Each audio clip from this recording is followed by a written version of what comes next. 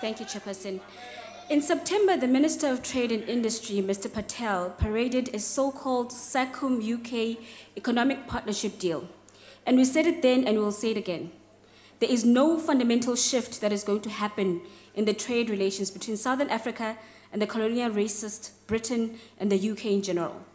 This is nothing but a new colonial status which will continue to benefit the minority white agricultural practitioners, European manufacturers, and allow mining companies, some of whom are criminal syndicates like Glencore, to continue to enjoy unfettered access to our mineral resources while our people do not benefit.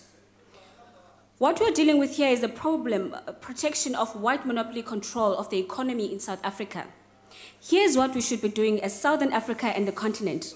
One, we should first and foremost realize and appreciate that our development as the region and African continent is linked and should happen as one thing.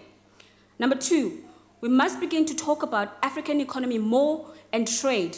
And three, we must follow African Free Trade Agreement, which must fast-track the process to establish one currency, an African currency.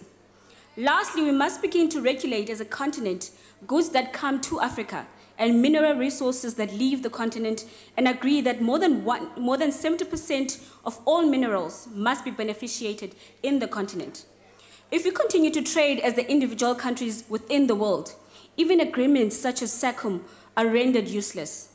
In South Africa, we must repurpose state-owned entities such as Eskom, Transnet, SAA, and Dinal to play a much broader and critical role in the development of Africa and building of infrastructure, instead of celebrating and agreeing to some colonial arrangement that should have died in 1994. I thank you, Chair.